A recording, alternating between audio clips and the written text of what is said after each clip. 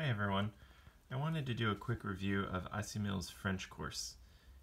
This is a repackaging of an older course as far as I understand it.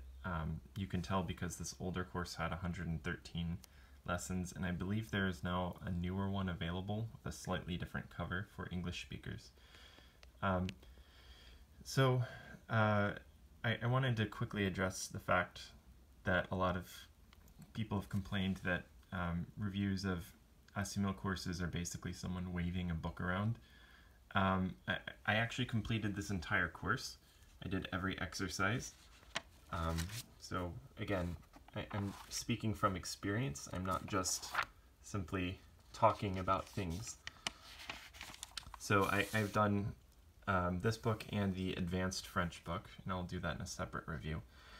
So overall, I have very fond feelings for this course. This was the second Assimil course that I completed, but it was actually the one that really changed things in my life because learning French to even a reasonable level opened up the ability to use Assimil's French courses in their native French rather than waiting for translations, and for me that was a big deal. As you can see on the cover, it says you are supposed to reach a level B2, which is absolutely false.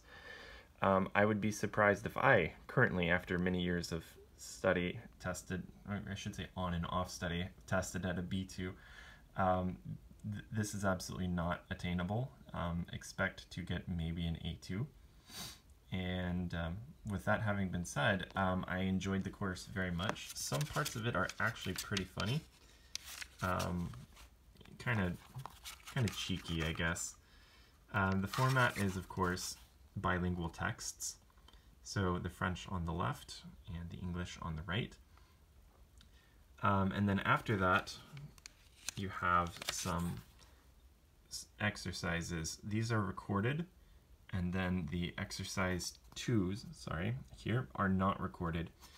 So what I did for this course was I covered up the text here. In fact, I actually just closed the book, and I listened to the exercises and I transcribed them.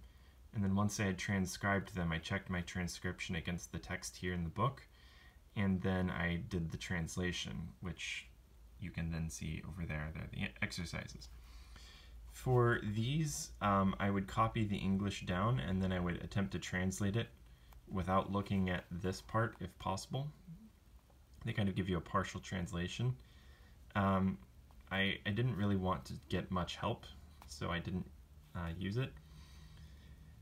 That was sometimes a little difficult, but I felt like it was rewarding. On this particular course, I did not do the second wave, and honestly, if you've seen my Italian review, that's not a bad idea. At 113 lessons, though, it is quite long.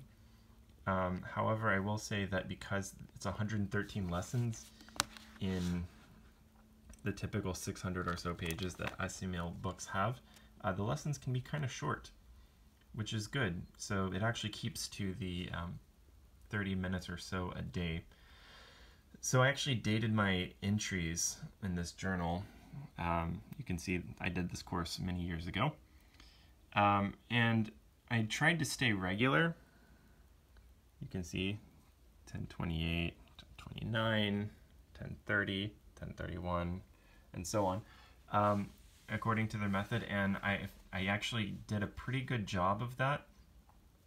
I think sometimes on the weekend it was a little difficult to keep up with that pace, since I work full-time. But overall, it was a pretty good pace. I felt like the lessons weren't so long, and I also felt that French being kind of close to English in spelling and also in some of the borrowed terminology, I didn't feel it was too difficult compared to, say, like the Assimil Arabic course, where if you really had no basis in Arabic, it would be incredibly difficult for you to keep up the pace. So onto the content of the course. It does cover pretty much all of the grammar that you need for regular French, but notably missing is the imperfect subjunctive and the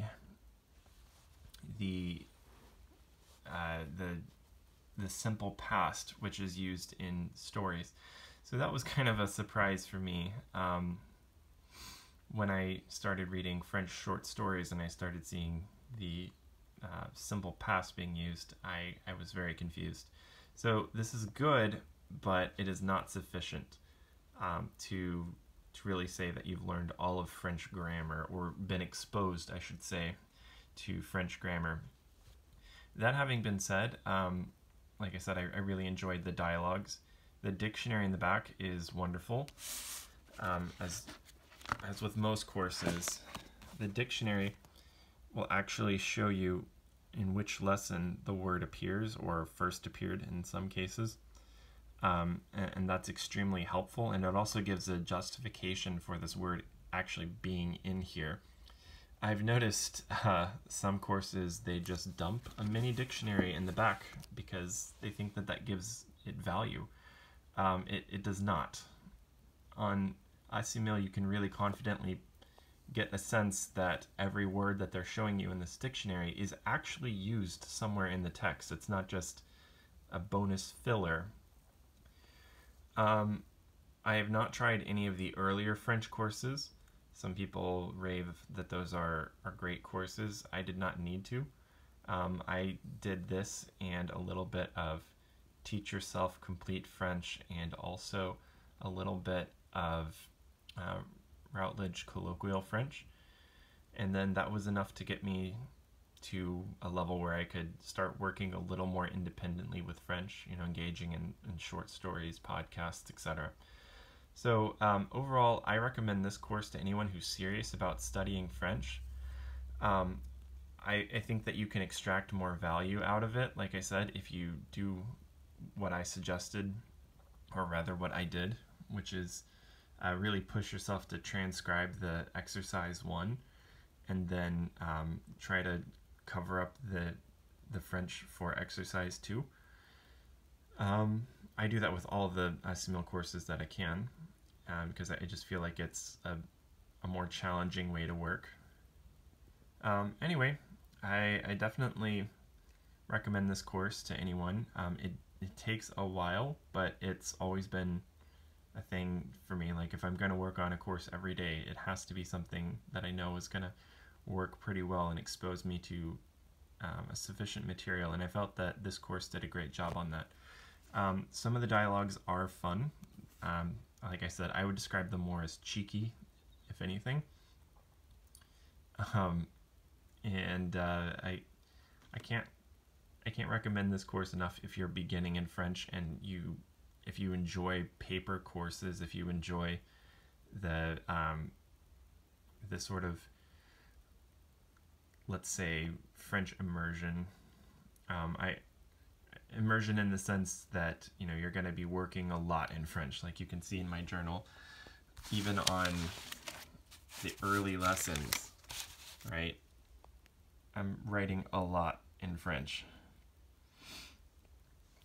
So if you're into that, if you're okay with getting out a pencil and working hard, I feel like this is a pretty good course. But if you just want to listen to some dialogues and then skip to the next one, I feel that this course will probably move a little too quickly for you, especially if you have no background in any other Romance language.